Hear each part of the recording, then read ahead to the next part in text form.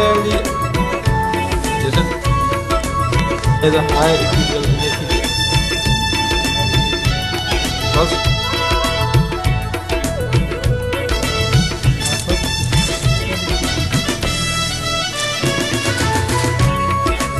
and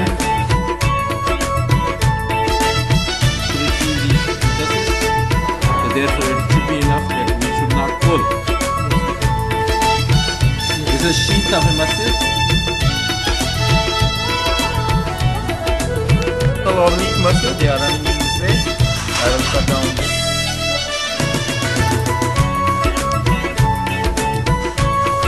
Muscle sheath, then I have separated. Now we are in the abdomen.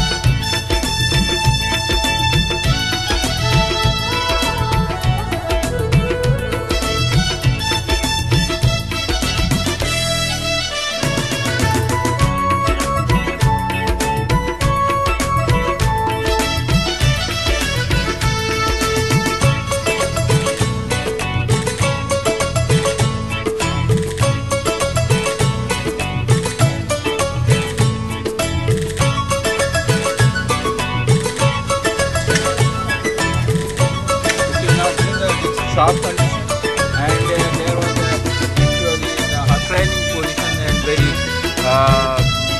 weak, and even not able to stand up on their legs.